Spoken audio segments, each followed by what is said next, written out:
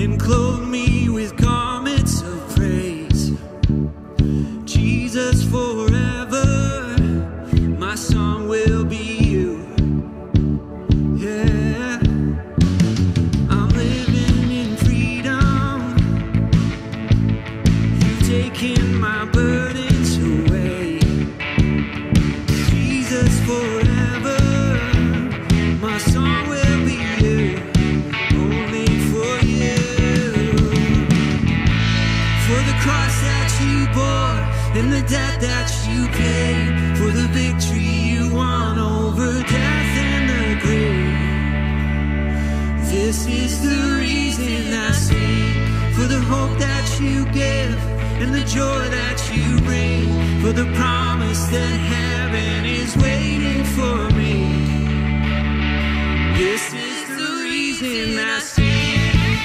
Yes, it is.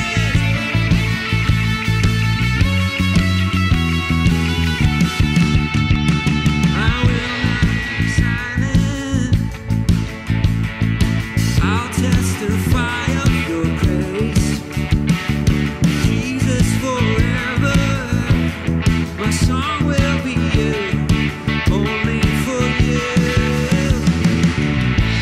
For the cross that you bore and the debt that you paid, for the victory you won over death and the grave.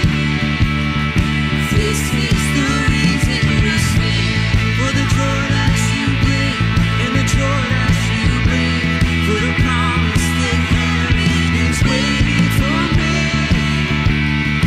This is the reason I sing. The reason. So good, so good, you're so good to me. And forever I'll sing, you're so good to me. So good, you're so good, you're so good to me. And forever I'll sing, you're so good to me.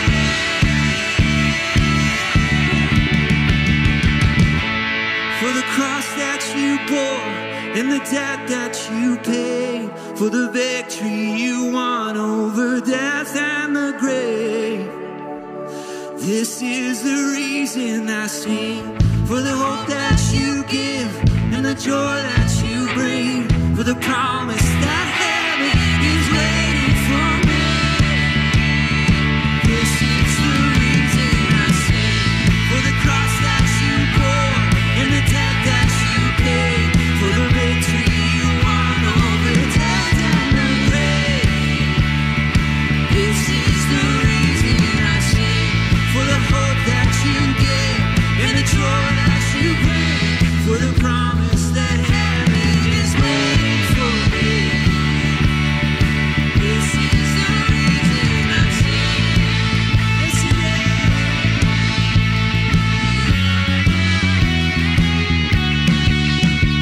You sing for what you've done.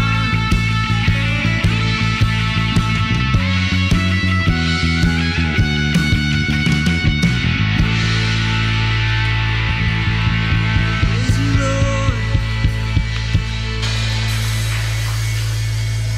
Good morning.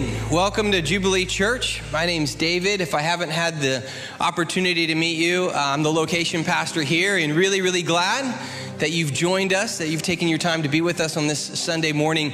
We're going to spend the next few minutes singing a few more songs as Joel and the band have already begun to lead us. It's important for us as a church to come together and to sing songs about Jesus, who he is, what he's done for us. I mean, really, as a church, our focus this morning is on who he is.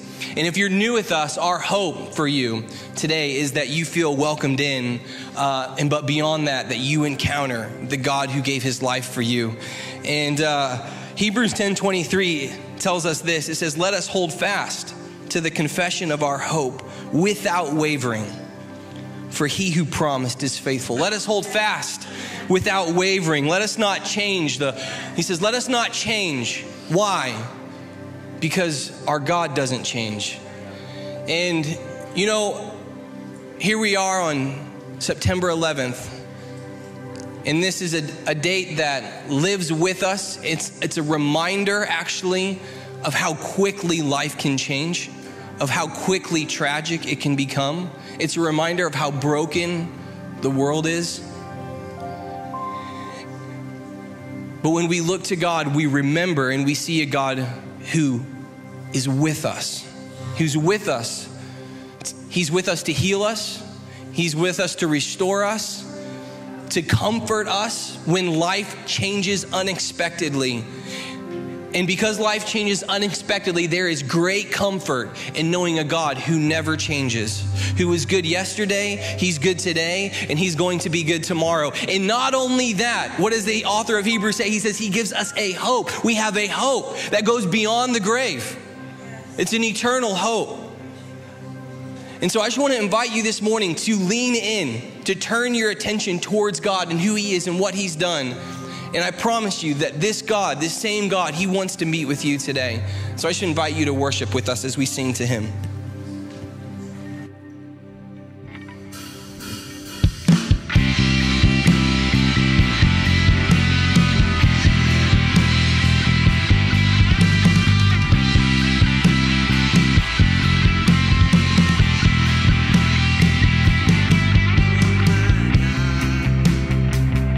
When I in awesome wonder consider all the works thy hands have made, I see the stars, I hear the rolling thunder, thy power throughout the universe displayed. Then sings my soul, my Savior God to thee. How great thou art, how great thou art.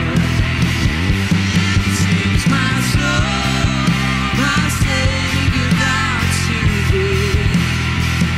How great thou art, how great thou art.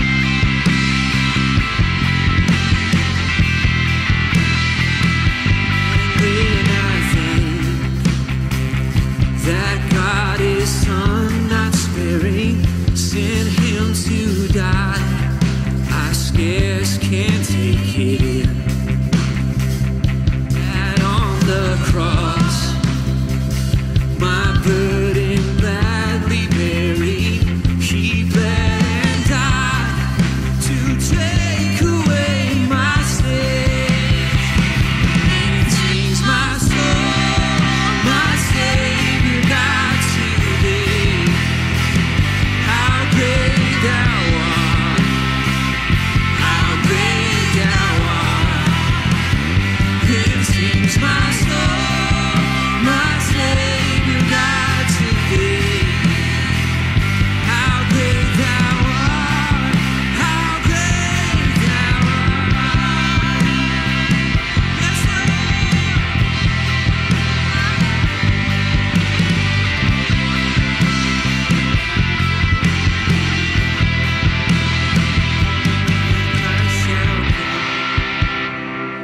With shouts of acclamation and take me home, what joy shall fill my heart.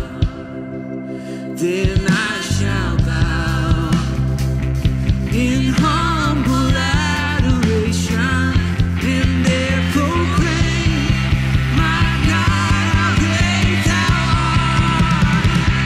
Then sings my soul, my Savior God to thee. How great thou art, how great thou art. Sings my soul,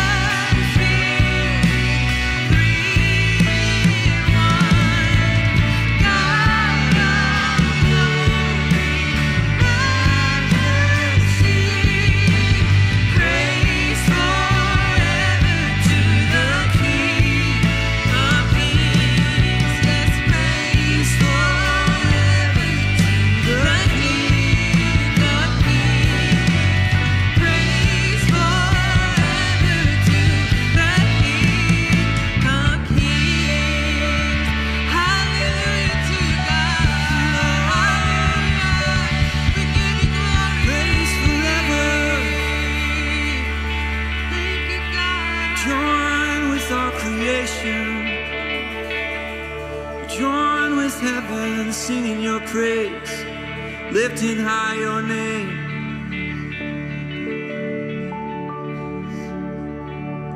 Just recently, I was reading in the Bible, which is always a good thing to do, and I came across where Jesus said in one of his daily things, I am the resurrection. And I closed my Bible and I said, what? In my mind, the resurrection is always an event that it will happen to us in the last days, an event that it happened on Easter and we celebrate it. But Jesus, the Holy Spirit, spoke to me so clearly and he said, no, I bring back to life those things that are dead. And I felt like even in my own life, there's areas that I have nixed. No, God, you can't resurrect that. It's too bad. I'm too old. It's too far gone. No, God, you can't resurrect that. I've botched it. I've screwed it up. It's done and gone. And Jesus wants to say that proclamation very clear. I am the resurrection. I bring back to life that which was dead.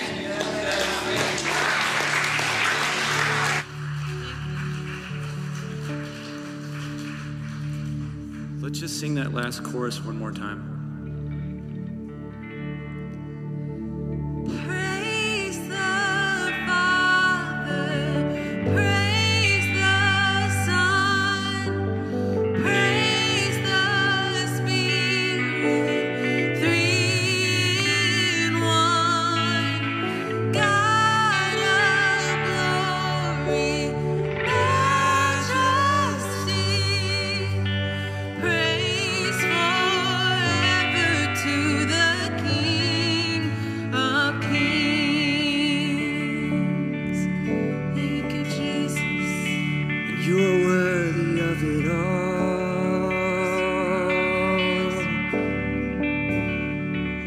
You are worthy of it all.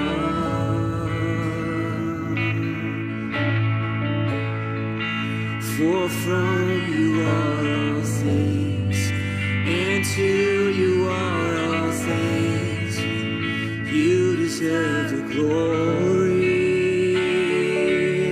Yes, you do. You are worthy of it all. Nothing can stand against you. You are worthy of it all.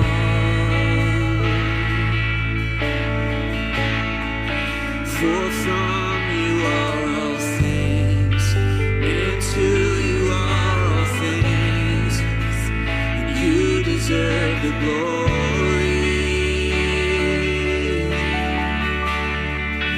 You are worthy of it all.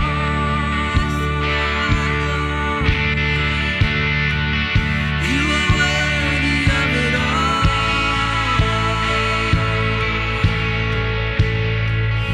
For from you are all things, and to you are all things. You deserve the glory, glory. You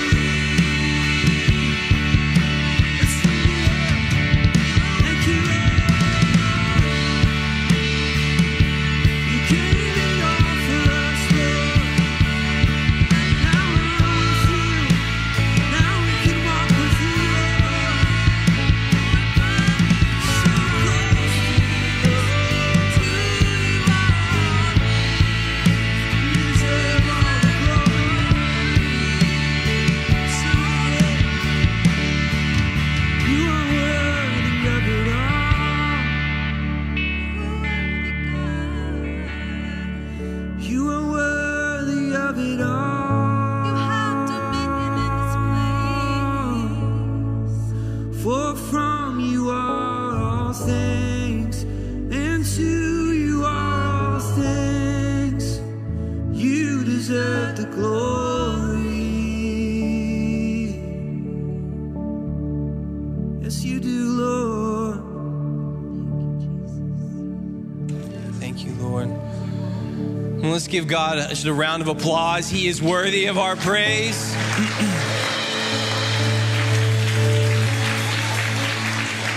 The unchanging God, faithful yesterday, today, and tomorrow, the God who resurrects. Let's hear that word today that Pat brought to us. Let's hear the Holy Spirit. He wants to speak to us, speak to our hearts. There are things in our life that He wants to bring back to life. Amen. Amen. Let's believe that for Him. I believe that God wants to continue speaking to us as we move forward in our service today. Let me just pray for us. Jesus, we just thank you, Holy Spirit, for being in this room, for being with us, for speaking to us, God, for drawing near to us. We may have come in this morning, and you may have been a far thought in our mind. But God, you draw near. You come close, God. You make it. You open our eyes and our hearts to the truth, God, that you love us, and you want our attention. You want our affection, and you have good things for us, God. And we just believe that this morning, and we pray in your name. Amen. Amen. We're going to continue in our service. If you missed the communion elements on the way in, this is a great time to grab those. If you're ready to go, then say hi to a neighbor and find a seat.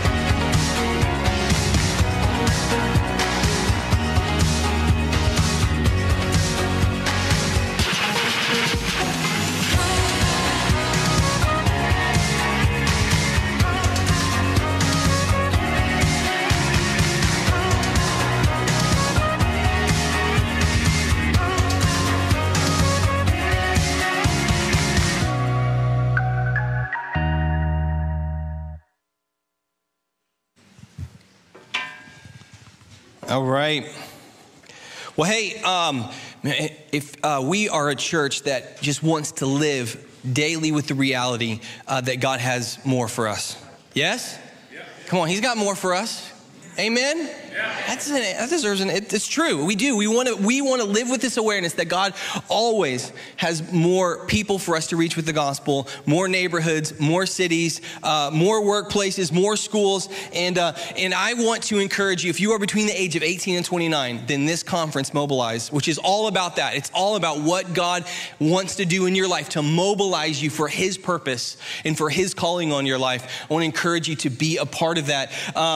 This is a conference that I can tell you, for those of us who are in their 30s, knocking on the door to 40, in the 40s. I mean, I know people in their 40s and 50s who point back to this weekend and say, man, this was a weekend where God shaped the rest of my life. And so don't want you to miss out on that. If you're not signed up, head to Jubilee's website, get registered for the Mobilize Conference. There are people from all over our Confluence family of churches coming to this, but it's great because it's hosted right here in St. Louis. And the early bird price ends in like 3 days. So make sure that you get on there today and register if you're not. I want to quickly remind us, because while we do believe God has more for us and wants us to reach more people, one of the specific ways we feel like God's called us as a church is to be a church who it fosters and adopts and gives kids who don't have homes, and to be a church who gets around people who foster and adopt and support them to the best of our ability. And this afternoon, there is a respite training happening here in this building this afternoon. We've been talking about it for the last few weeks, so I'm putting the plug out there, because if you still want to register, you can. There's limited seating, but there are 12 spots left. And so if you want to snag one of those 12 spots, I will forgive you. Get your phone phone out, and I won't hold it against you, and go ahead and go online and save your seat for this training this afternoon. They're going to equip us with some tools that will really help us to support families who are involved in fostering and adopting. So would love for you to be a part of that. On your chair, you should have this card, this Connect card, and the purpose is in the title. It's there for us to help us connect with you. There's some things that you can get involved with. One of those things being Growth Track. If you're new to us, Growth Track is your next step. We believe that God has called you, that has put gifts in you, specifically you, uniquely you, to have an influence and an impact where you work, where you live, where you hang out, to reach people with the gospel. And Growth Track is all about coming alongside you and encouraging you in the way that God has created you. And if you've not done that, or you're new with us, please sign up for it. It happens on the first Sunday of each month. So we have one coming up in a few weeks, the first Sunday of October. We will host a Growth Track, and would love to connect with you in that space. And then lastly, community group. A community group, while God has called us uniquely and specifically and individually, he has called us into a community. Just because he's created us unique doesn't mean he's created us to be alone. No, God has created us. He's put it in the depths of our soul to belong somewhere. And loneliness is a massive, massive problem in our culture, all over through all generations. And God is not meant for us to be alone. He's meant for us to be known by one another, to encourage one another, to spur one another on. And community groups are a space where that can happen. We gather in homes with small groups of people. We get around the word and we get to know each other. And if you're not gathering in that space, if you're not a part of a community group, I just want to encourage you to join one. You can use your Connect card to say, hey, I'd like to be involved in one. I'll reach out to you this afternoon if you do that, give you some options and ways that you can connect, or would love to at our Connect point right outside in the lobby. It's a great space just to meet someone if you have questions about group. We would like for you to join that. All right, that's it. I'm going to turn things over to our lead pastor, Brian Mallory. Go ahead and welcome Brian as he comes to preach.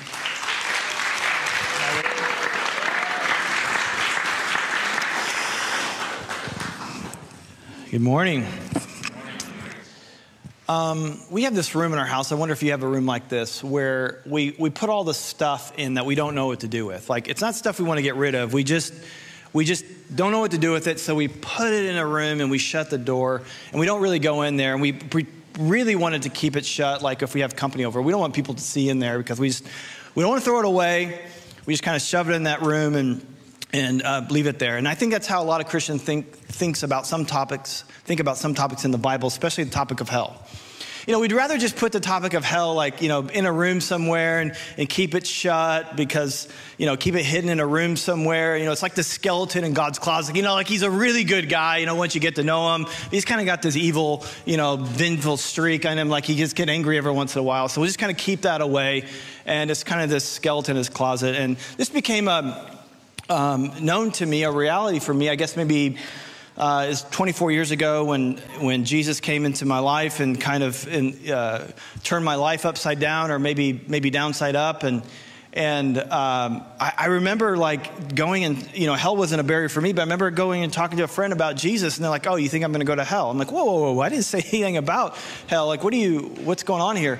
And what I found in these past years is like, this is a subject that's sensitive for people. And this is one of the questions that a lot of people who may be exploring Christianity or new Christians, they wonder like, hey, what is God up to? And so in the next few weeks, we're doing a series called Reply All, where we're just answering some of these questions that new Christians or people exploring Christianity may have.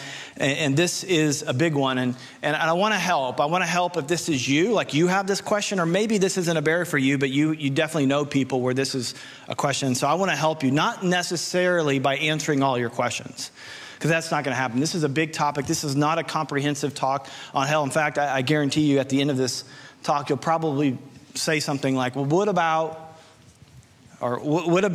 the...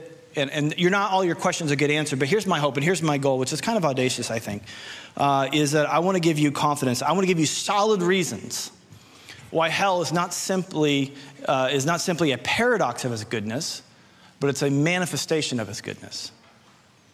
It's not a paradox of his goodness. It is the manifestation of his goodness. And I'm looking at you and you don't believe me, but we'll see what happens at the end. One of the big issues that we face in understanding the topic of hell is that we have this caricature of hell. Like we have this caricature of the biblical story. And that's what we really need to do. We need to get our mind upon, my wife is smiling because we talked about the pronunciation of this word before this. And so did I get it right? Oh, I did? Very good. We don't really understand the full biblical story. And so this is what most people think. You know, you're walking on earth and if you're good, you know, one day God's going to beam you up into the sky, into the clouds. And if you're bad, you know, there'll be this big trap door that will, you know, open up and you'll fall into the flames of hell. And that's basically like people believe that. And this is problematic on several different levels. And part of it is that we only experience earth now. Like we don't experience any heaven or hell now, because the Bible talks about it differently. Or the other issue is that we don't experience earth in the future. And so heaven and hell are like these two counterparts, right? They're like vying for our eternal destiny. You know, who's going to win? You've got the opposite end over here. You know, you got the positive side of the battery over here. You got the negative side of the battery over here. Like they're these two co-equal parts. But this is not how the Bible talks about heaven and hell. In fact, if you were to do a search on Bible Gateway, which is just a Bible app, Bible website.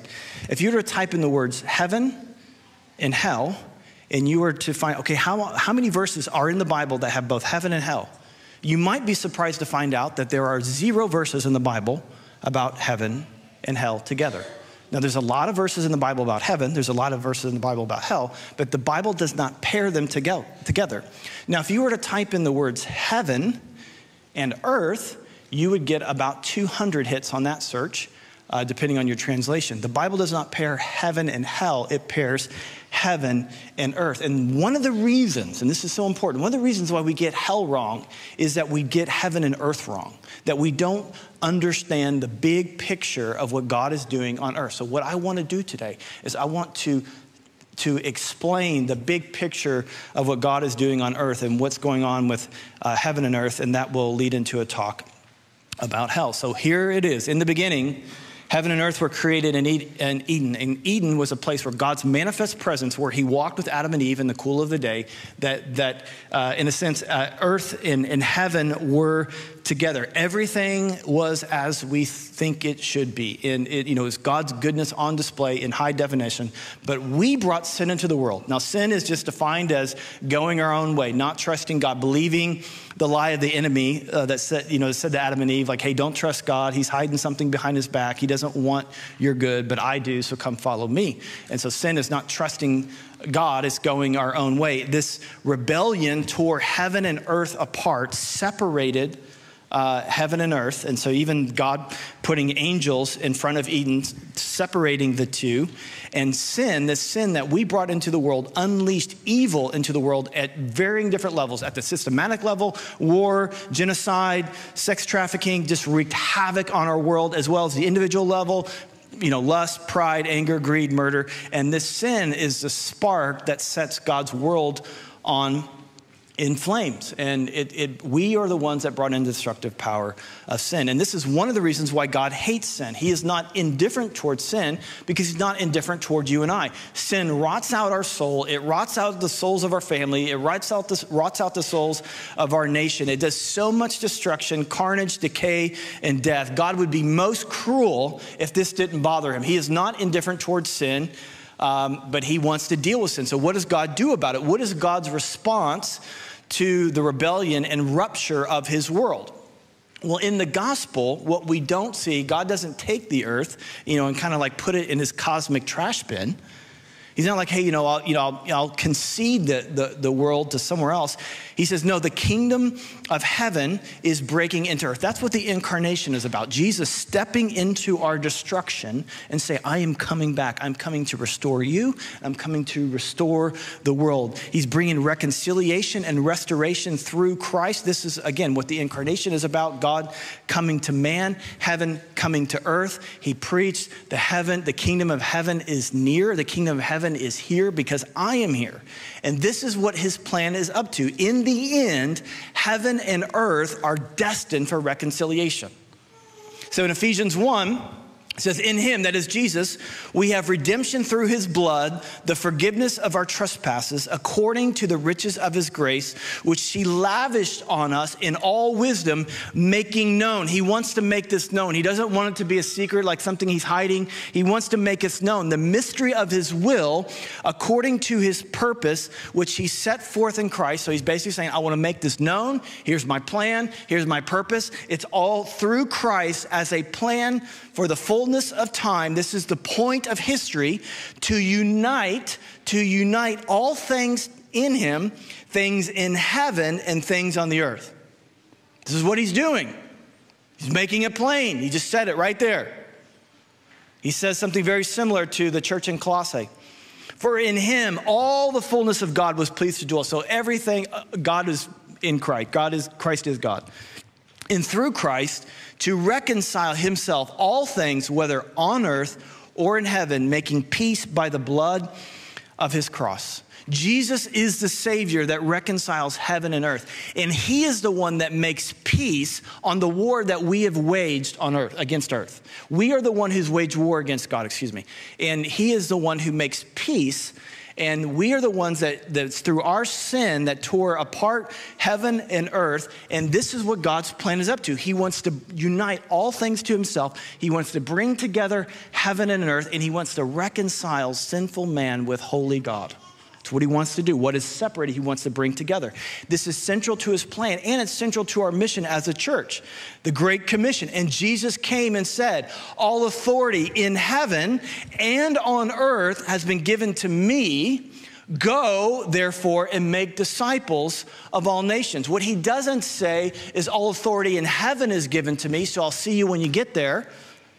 He says, all authority in heaven and on earth has been given to me. Now go tell them. Go tell them that I'm reconciling heaven and earth. Go tell them that I'm bringing the light and I'm banishing the darkness.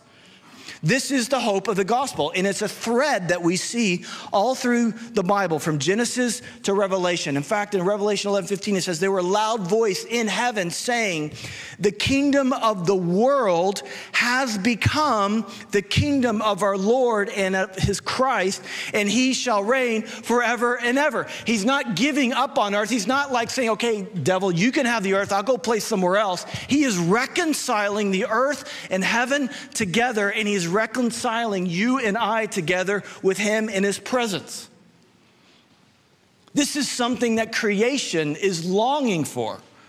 Romans 8 says that creation itself will be set free from its bondage to corruption and obtain the freedom of the glory of the children of God. For we know that the whole creation has been groaning together in the pains of childbirth until now. It's longing to be set free. It's under the sway of sin, and there's tornadoes and earthquakes, and it's longing for that day. Creation itself is looking for that day when God will reconcile heaven and earth together.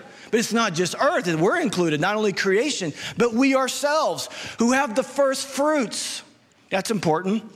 Of the Spirit grown inwardly as we eagerly wait for adoption as sons, the redemption of our bodies. That's why things don't taste the way that we think they should taste. That's why we're wildly disappointed. We have this idea of what life should be like, and we never quite get there. We inwardly groan for this life to come. And it says that we have the first fruits, which means that we're actually able to taste something of heaven now by his Spirit. Not fully, but we're able to taste something of heaven now. And guess what? We're also able to taste something of hell now. The destructive powers of hell, the hatred, the loneliness, the depression, the anger, the racism, all of it.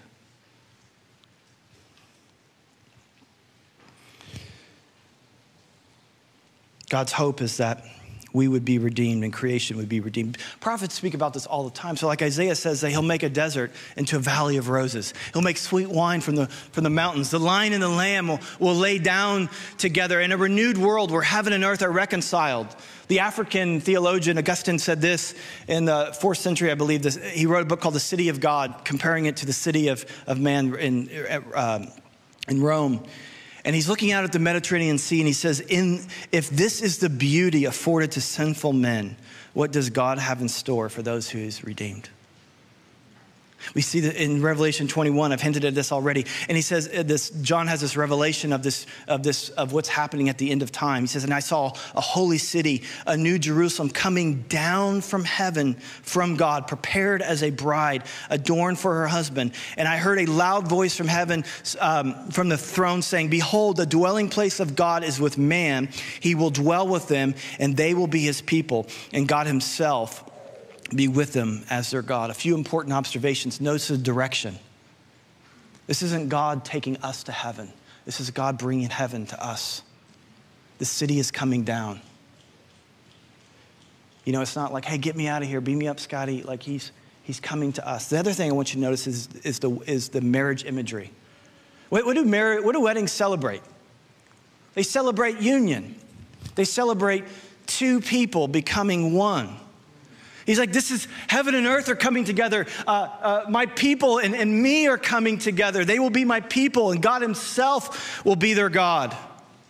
This wedding between heaven and earth, two being united, becoming one forever. So when you, with this storyline in place for what God is doing, wants to do with heaven and earth and how the separation started and how God is going to bring back wholeness and oneness, the implicit logic of hell begins to make sense. And it's no longer a contradiction of God's goodness, but I think you'll see here in a minute the manifestation of God's goodness. Because to long for the dawning of the light is to long for the banishment of darkness.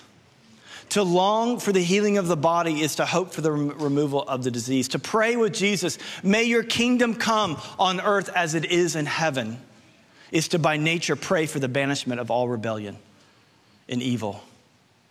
You know, there's going to be a day where God, he's creating a world where he's not going to let anything make you cry. He's not going to let anything make you sad. He's not going to let anything cause you to be depressed or lonely or hated. He's making a new world, and he wants you to be a part of it. God is on a mission to get the hell out of earth. God is on a mission to get hell out of earth. Not God is on a mission to get hell out of earth. God is on a mission to get hell out of earth. God is not trying to get people to hell. He's trying to get hell out of people. He's trying to remove this. In the Gospels, we are the one that have unleashed the destructive power of sin in the world. In the mercy of God, he has not allowed this to ultimately give us over ultimately to our destruction, but he's holding it together, reconciling heaven and earth, God and his people. He is so committed to this that he himself would enter our own destruction. He would take on skin and bone, that he'd move into the neighborhood, that he would be crucified between two thieves, that he would die for our sin, paying the price, making a way where there was no way. So the question is when God kicks out evil, where does it go? Does it go, it's like under the ground? Is hell somewhere under the ground? Well, in the New Testament, the location of hell is not under the earth, it's outside the city. And this is important. It's not under the earth in some like underground torture chamber. It's outside the city. It's outside the presence. In Jerusalem, there was a temple where the presence of God was, and it was outside that city. And it was an actual place called the Valley of Hinnom, or Gehenna was Jesus' primary word for hell. It's an actual place, like, if they had Google Maps, you could find it there, and it was an actual place. It had a dark and ugly history. It was loaded. It was this location had tons of meaning to it. It was originally, the first time we hear about this place in the Old Testament, it was a place of idol worship to foreign gods. They would go outside the city to go worship foreign gods, kind of like that cheap hotel on the outside of the city. But it eventually became a place of not just idolatry, but injustice, as they would sacrifice their own children into the flames to these foreign gods. And it eventually, in Jesus' day, became the town landfill where everything unwanted, including the dead bodies of criminals, would go. And it was consuming what was in there, and there was a fire that never went away. So this place called Gehenna, hell, was synonymous with idolatry, with injustice, and eternal destruction. And this is the picture that Jesus gives in the New Testament. What does this teach us about hell? Well, it teaches us a few things. Number one, yes, hell is a cruel place, but it is not cruel because God is cruel. It is cruel, first of all, because of our own idolatry, putting something else at the center.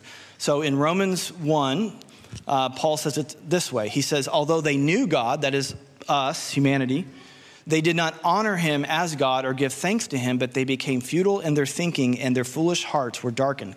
Claiming to be wise, they became fools and exchanged the glory of the immortal God for images resembling mortal men and the birds and the animals and the creepy things. Basically saying they made these little statues and they worshiped them. Now, you and I don't do that. We don't worship little statues, but we have things that we make ultimate. We make relationships ultimate. We make money ultimate. We make career ultimate. We make education ultimate. There are things that we put at the center that we leave, we ignore the presence of God and we go away from him to make something else the center. And that is what he's talking about. But this place called Gehenna was not just a place of idolatry. It was a place of injustice.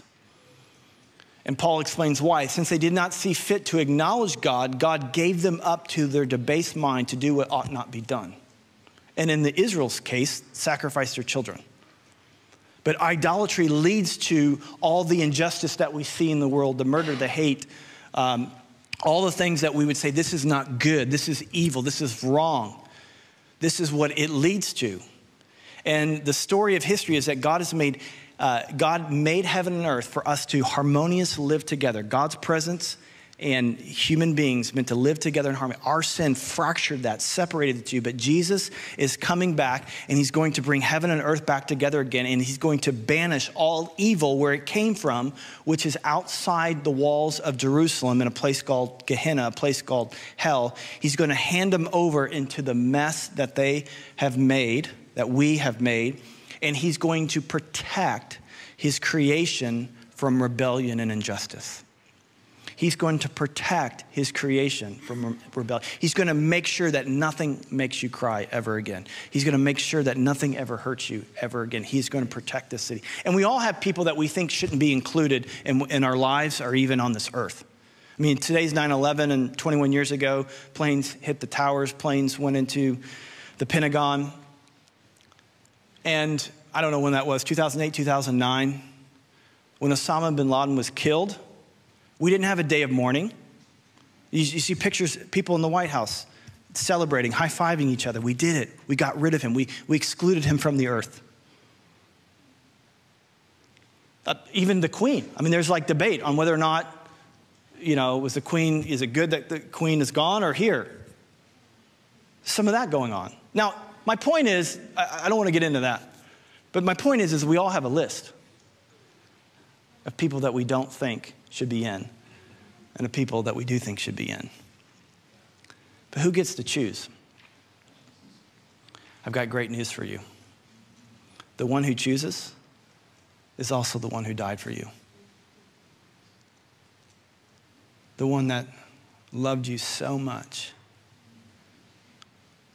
that he did not want you to become the victim of your own sin. But he stood in the gap and he went to the cross for you. He's going to protect you. This is all throughout the Bible. Again, Isaiah 11:9. They shall not hurt or destroy in all my holy mountain, for the earth shall be full of the knowledge of the Lord as the waters covers the sea. Notice this picture of heaven where full knowledge of God exists. Right now we know in part, we see in part, then we'll fully know, and it will be a place where he will not let sin hurt or destroy you ever again. Zechariah 2:4, Jerusalem shall be inhabited as villages without walls because of the multitude and livestock in it. This place where he wants multitudes in. He wants lots and lots of people. In fact, he's like, man, you got to kick the walls down to make room for more people, which today we're like, man, that's so awesome. To ancient people, it's like, God, what are you doing? Those walls protected us from invasion, from attack, from our enemy. God's like, I got you. He says, I will be to her a wall of fire all around, declares the Lord, and I will be the glory in her midst. God protects his city and his people with his presence. His presence inside the city is majestic glory. His presence outside the city is protective fire. He reconciles the heaven and earth. He's creating this place, no tears, no death, no war, and he protects it from unrepentant sin and evil and rebellion. God is not evil for protecting his city. He is good. Paul says it this way to the Thessalonians. He says in his second letter, chapter 1, verse 9, they will suffer punishment of eternal destruction away from the presence of the Lord. Away from the presence of the Lord. If hell means anything, it means awayness. It means outside. It means away from his presence. The invitation, though, and this is where I want to land. The invitation of Scripture is that the gates to this new city, the gates of heaven have been kicked wide open. And the question for all of us is, will we enter this? Heaven is not full of people who have done good, and hell is full of people who've done bad. The city of heaven is full of people who have trusted Jesus and repented of their sin and said, yeah, I'm part of the problem. Jesus does judge our sin, but he also died for our sin. His wrath is warranted, but his wrath is also absorbed in Jesus. Like he took that for us. And then the Bible word for us is that we need to repent, that we need to change our direction. We need to go in a different way. The hell was not created for us. Hell was created for the devil and his angels. There's a movie in the late 80s. I don't know if you've seen it, Planes, Trains, and Automobiles. Have you seen that movie? Anybody? No one? Okay. I don't remember all of it, so I'm not recommending it. But I do remember this one scene. The big idea is that there's this unlikely pair, Steve Martin and John Candy, unlikely pair. And they get grouped together because the plane was delayed or redirected, and they had to get from Wichita back to Chicago, Planes, Trains, and Automobiles. And they took all these different paths, and they have all these different mishaps, and they drive through up into Chicago. They actually have a big scene in St. Louis if you haven't seen the movie. But I think they're in Illinois, and they're on the highway. It's late at night, and they pull off to get some gas. And they exit off, and they get gas, and they're getting ready to exit back onto the on-ramp. But instead of going onto the on-ramp, they make a mistake, and they go back down the exit ramp, going in the opposite direction of traffic. Now, they initially didn't think it was a big deal, because there's no, it's 2 or 3 in the morning and there's no cars happening. So they thought everything was fine. So they're driving along. Then all of a sudden, there's a car going in the flow of traffic on the other side of the median, and they yell out the window, "You're going the wrong way. Pull over, stop, you're going the wrong way." And John Candy, who is not known for his wisdom in this movie, says, "Well, how do they know which way I'm going?" And Steve Martin's like, yeah, how do they know which way they're going? And they start making fun of these people who are warning them, like, oh, they've been drinking a little too much, they're a little crazy, And then as soon as they say that, all of a sudden, here comes a semi. Ephesians 2 says this, "And you were dead in your trespasses and sins, in which you once walked, following the course of this world." You're going the wrong way. Jesus talks about hell more than anyone in the New Testament. He's warning you, you're going the wrong way. Well, how do you know which way I'm going? How do you know what I want for my life?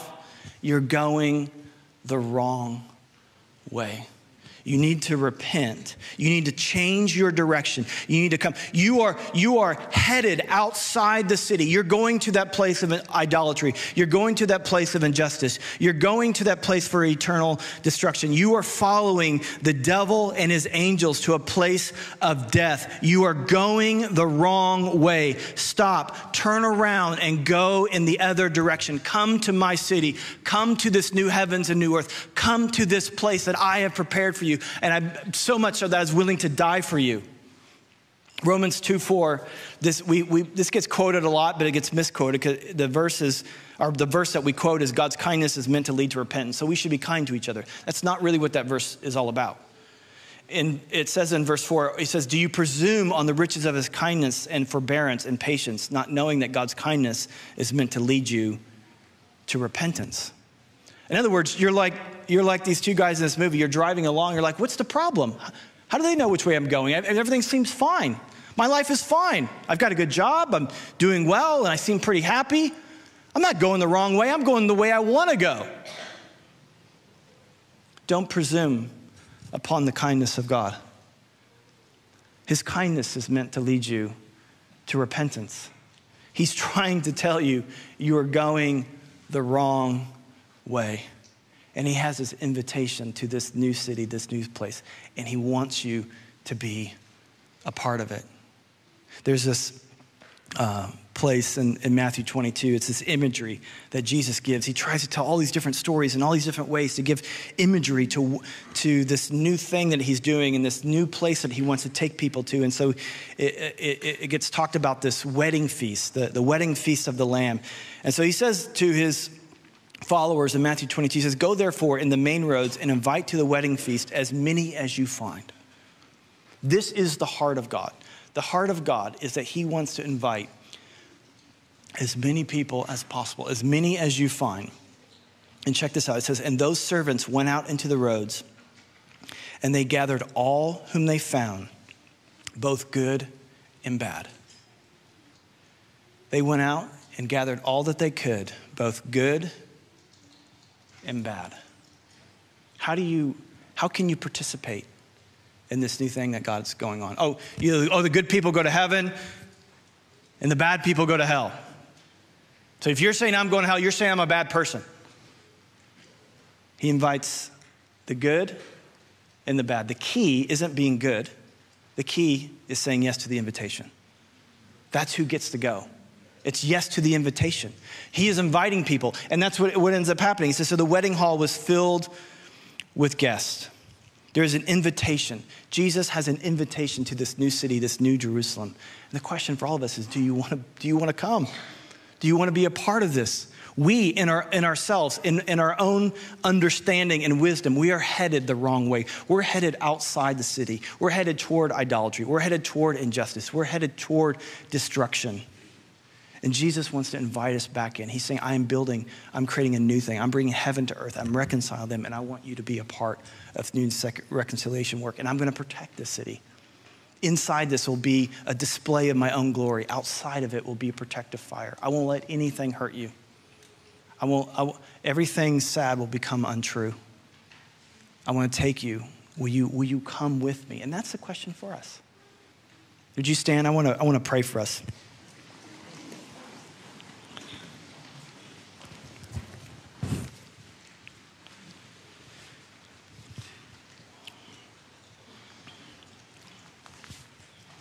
Jesus, I'm so amazed at your grace. God, I'm the villain. I'm not the villain just of you. I'm the villain of myself.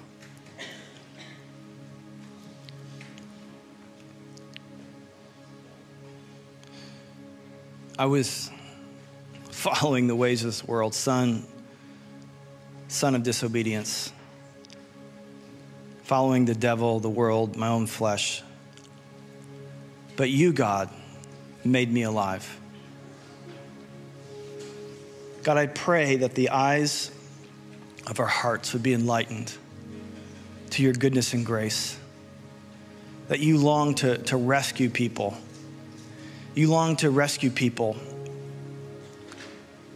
You long to rescue people from their hell, from their sin.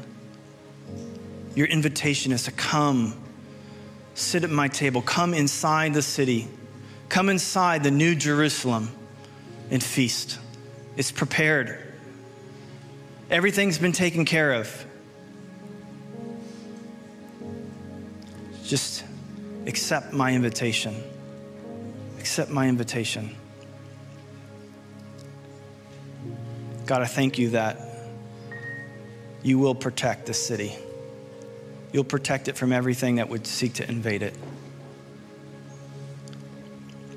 God, will you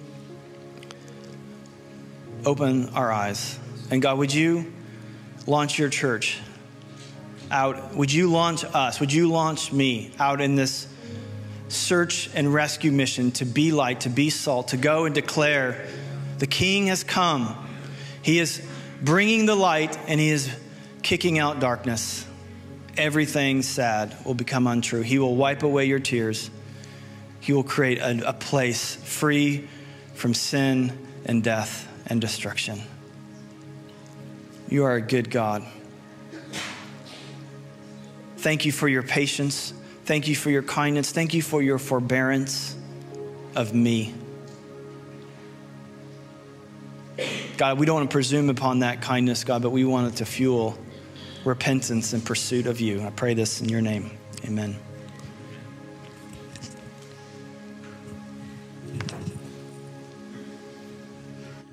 How I long to breathe the air of heaven, where pain is gone and mercy fills the streets, to look upon the one who bled to save me and walk with him for all eternity.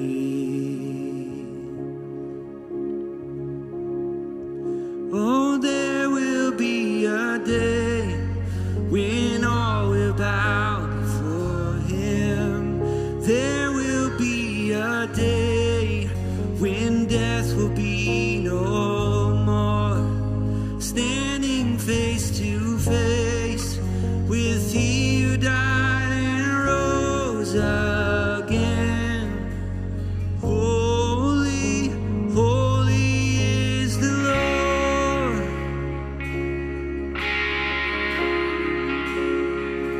In every prayer we prayed in desperation, the songs of faith we sing through doubt and fear. In the end, we'll see that it was worth it. He returns to wipe away our tears. Oh, There will be a day when all will bow before him. There will be a day when death will be no more, standing face to face with he who died and rose again. Holy, holy is the Lord. And on that day we join the resurrection and stand beside the heroes of the faith, and with one voice 1,000 generations sing, worthy is the Lamb who was slain. And on that day we join the resurrection and stand beside the heroes of the faith, with one voice 1,000 generations sing, worthy is the Lamb who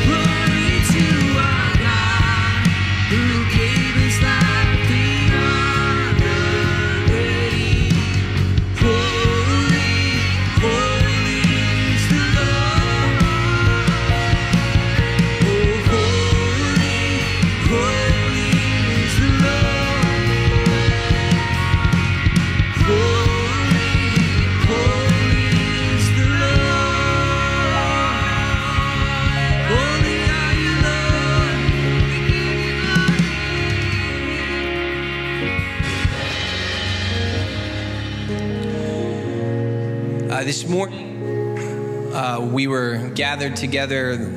Everyone who serves gathers before the service begins, and we just have a minute to kind of encourage one another. And Jennifer shared a testimony this morning that I thought just really spoke to my heart, and I think really speaks to, I think, the heart of God in light of even what Brian preached today. So could you just share with us, Jennifer? Yeah. So a couple weeks ago, I'm a J-Kids leader for 3rd and 5th graders, and we were teaching on the story of David and Bathsheba. And if you've ever read that, it's a little spicy. So, like, how do you teach 3rd and 5th graders about something spicy without being spicy? So we prayed a lot. So when we get to the end, you know, David kind of tried to hide it. He did a bunch of things that he shouldn't have to try to hide it. Still didn't work out because, as we all know, God knows everything, right? I was telling them, you know, please take this home with you. Make sure that, you know, if you have anything in your heart that you've not talked to your parents about that you want to. And one of the students was like, I think I need to talk to my mom. I was like, okay, we'll pray for you. You know, you can make it through. And I promise you, your mom and your dad are not going to be mad at you. If anything, they're going to be surprised because maybe what you're telling them, you either denied it or they didn't know that you did it. But I promise you that they're going to still love you. So mom came to pick her up. They didn't even get down the stairs. They had a little huddle. She was crying. I was like, just trying not to look, like, don't cry, don't cry. Mom comes up and she goes, I don't know what you all just taught in there, but we just had a really great conversation about something I didn't really know that she had done, but I'm glad that she told me about. And that is my hope, like not only just for our students, but for us, that our first thought is, I just want to reveal this to God because he's going to be okay with it. He's not going to be mad at me. He's not going to yell at me. He's not going to condemn me for it. I want that to trickle down, that's just the first thought is he's going to be okay with it. I should probably just tell him because he already knows. And so for her to do that and just get that out of David and Bathsheba, God is good. Thank you, Jennifer. Thanks for sharing that with us.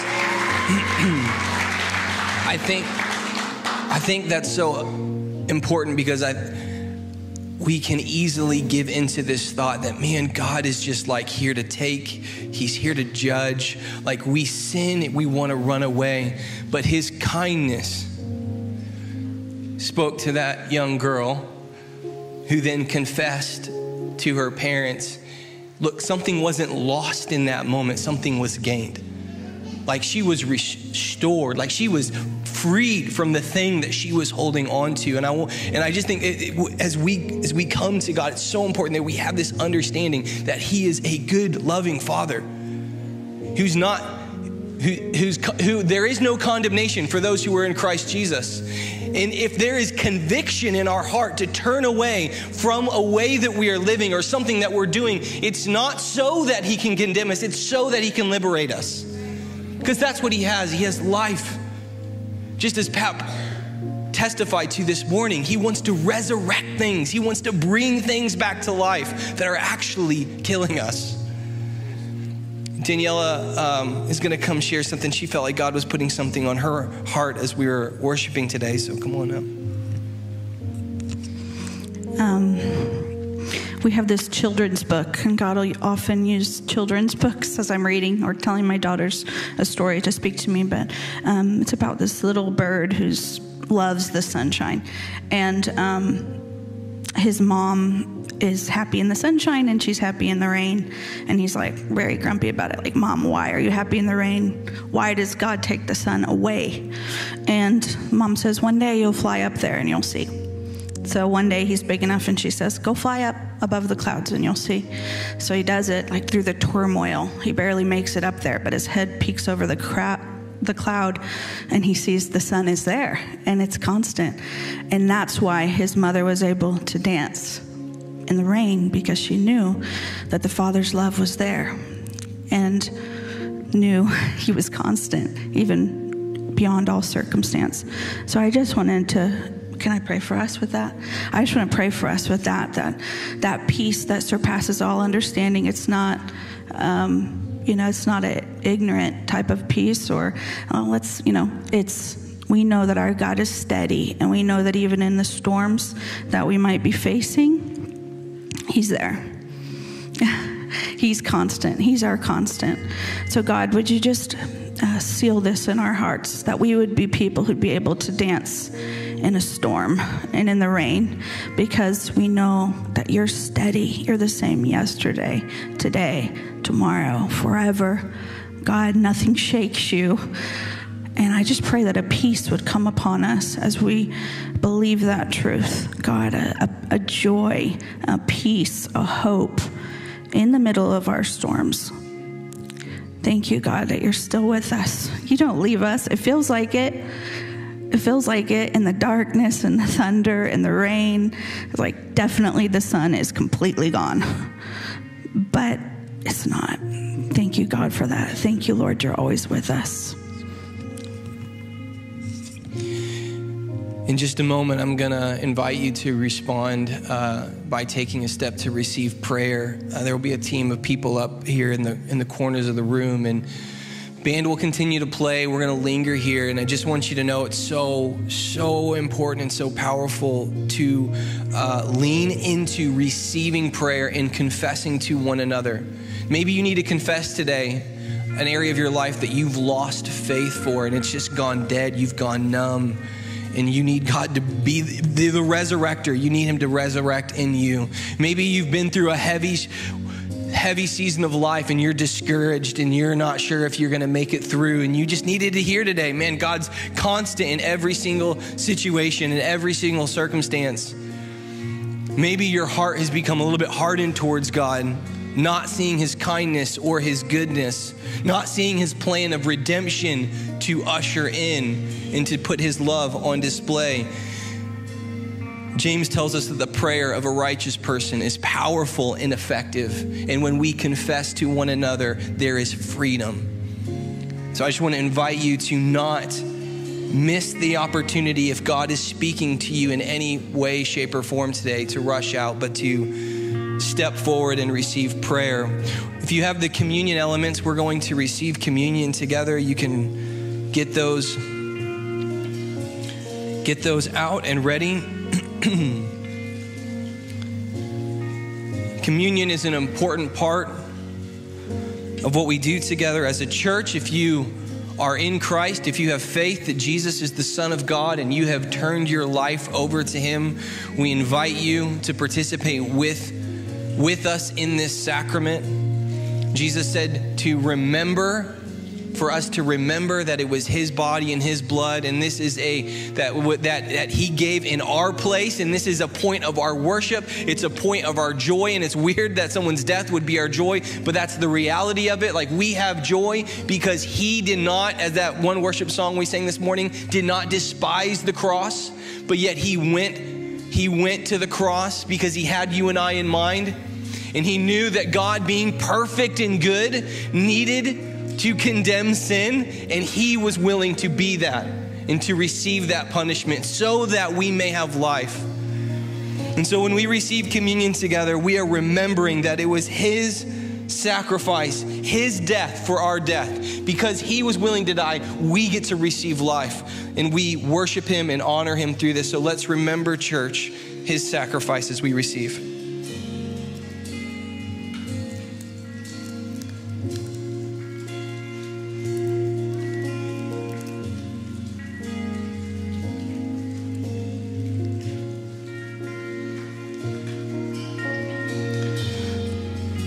I'm just going to conclude here. I want to pray a blessing, a benediction over us as we go, and we'll say amen. But again, just want to encourage you to receive prayer if God is speaking to your heart at all today. Our Father in heaven, our good Father in heaven, Jesus, our cornerstone, Holy Spirit, our seal of redemption, as we are sent from your presence into this world with the light of your gospel, may we display the surpassing riches of your grace and kindness through us as we receive your power from on high and bear witness to Jesus Christ in our words and our deeds. May we offer our lives to you, singing your praises and declaring your excellencies as we continue together, united in your love, caring for one another as a testimony of Christ in the world. And may we be empowered by your presence and comforted in your love as we walk in wisdom toward a lost world, boldly and courageously proclaiming that Jesus is the Christ, the Son of the living God. And all of God's people said, amen. Amen. Thank you so much for being with us today. Please come forward if you would like prayer, and would love to connect with you in the lobby if I have not gotten the chance to meet you.